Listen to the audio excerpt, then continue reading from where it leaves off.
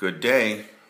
This is Dr. Conrad Miller with your Fukushima update, proceeding with part 3 from the New York City Fukushima Disaster Symposium lectures that I'm summarizing for you from March 11th, 2013. Now, David Lochbaum from the Union of Concerned Scientists told us that the tsunami hit 45 minutes after the earthquake happened. And he noted that for each reactor you should have one diesel generator in case power is lost. Unfortunately, they only had battery power that lasted 8 hours, and only one of the batteries worked.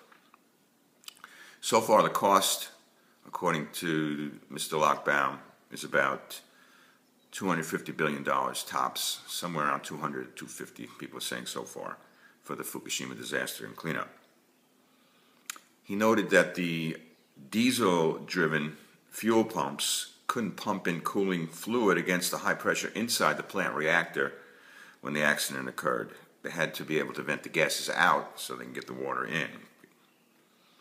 And also they had 8 days of no power to the Daiichi plant in Fukushima. Then we had Dr. Hisako Sakiyama. She was a member of the Japanese Diet Commission. The Diet is like the legislature in Japan, and they were investigating the Fukushima disaster. And she recalls that the textbooks, originally stating sort of propaganda about how great nuclear power was, were changed after Fukushima, but they still didn't talk about the toxic effects. She notes that for the Fukushima residents, they're going to allow 20 millisieverts per year, or 2 rems per year, when the normal background radiation is 200 millirems. So they're getting 10 times that dose. So that she's not too happy about that, especially for kids who are more susceptible, and women. She notes that there's no safe dose of radiation that's been accepted by scientists, especially in the Beer 7. That's the 7th Beer report. That's the biological effects of ionizing radiation report. She told us that the energy of radiation, like gamma rays, is much stronger than the energy of chemical bonds that hold DNA together. A diagnostic X-ray, for example, is 15 to 20,000 times stronger than one of the chemical bonds in the DNA. So the radiation can easily produce double-strand DNA breaks, and then you get mutations, and then you get cancer. She told us that TEPCO, that's the company that's controlling the plant, the electrical company, and they lobbied national safety committees in Japan to relax radiation standards. They also lobbied the International Council on Radiation Protection. Remember in the last video we talked about the United States National Council on Radiation Protection, which wants to increase cleanup levels to possibly be safe at 2,000 millirems. They lobbied at the IRCP in Japan. They covered their travel, and she noted that all lobby requirements were reflected in the ICRP 2007 recommendations.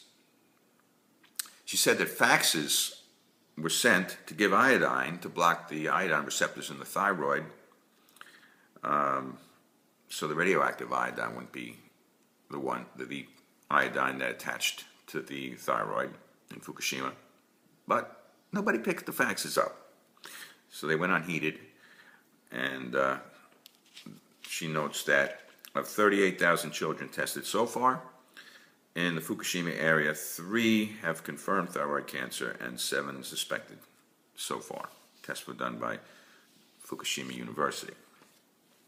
Then we heard from these 2 Navy quartermasters who are on the USS Ronald Reagan, and they were called to the area thinking that they were going to help the local people because of the tsunami and the earthquake that they heard about, but they didn't initially get told about the exploding of the plant.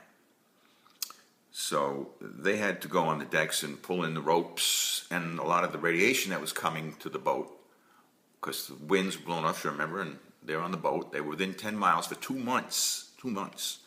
That would be in the exclusion area, 10 miles away.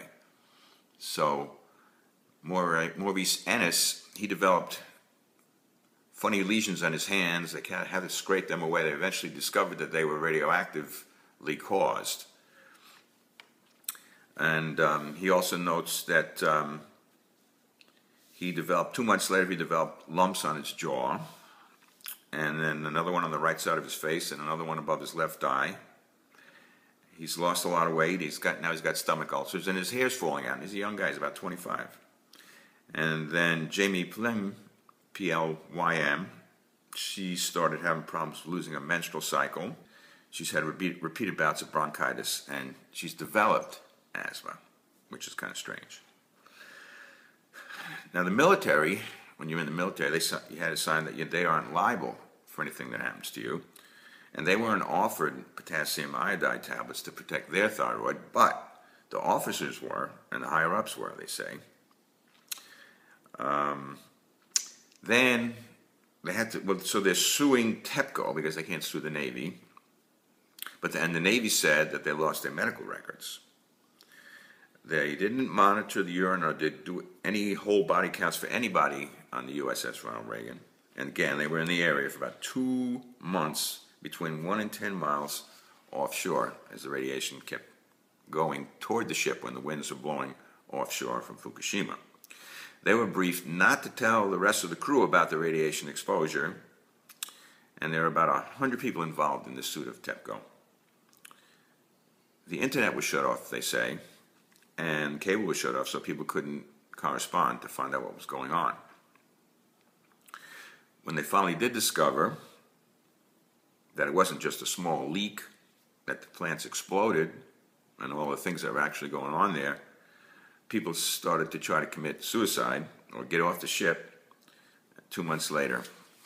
So that's going to be going on for these 2 quartermasters plus the other in '98.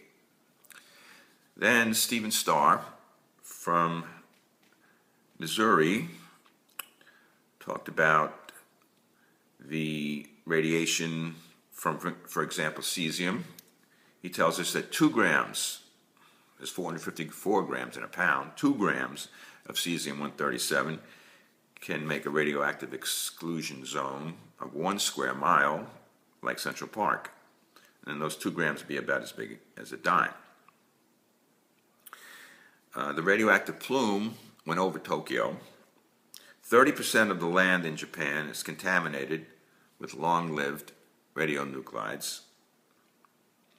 And when they were testing people by doing a whole body count and getting their becquerel count, for example, if you get exposed to 1,400 becquerels and you weigh 70 kilograms, then you have 20 becquerels per kilogram. But a child who gets 1,400 becquerels and only weighs 20 kilograms is going to get 70 becquerels per kilogram. So their dose is going to be 3.5 times that per kilogram.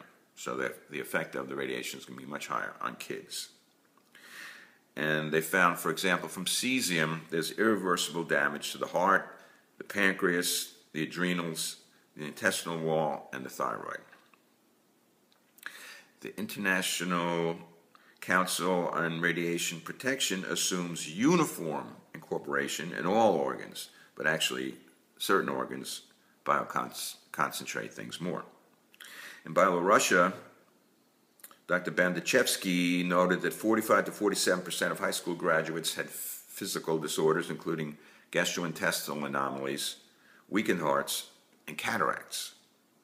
40% had chronic blood disorders and malfunctioning thyroids, and this was in direct correlation to the becquerel load in the body.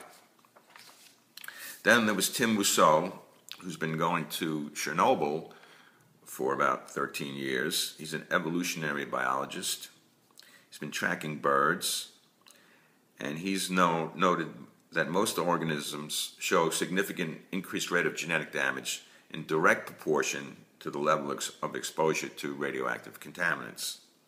They may show reduced lifespans, fertility rates, reduced population sizes, and many species he notes are locally extinct. The birds, 40% are sterile. Some of the males have no sperm or not viable sperm. The thing is, mutations are passed from one generation to the next, and they show signs of accumulating over time. Because of the low radiation levels, they don't kill you, so you end up passing mutations on to the next generation. And all mutations are not expressed. So the cost, he was using a Geiger count that cost $15,000 to check out the radionuclides in the area.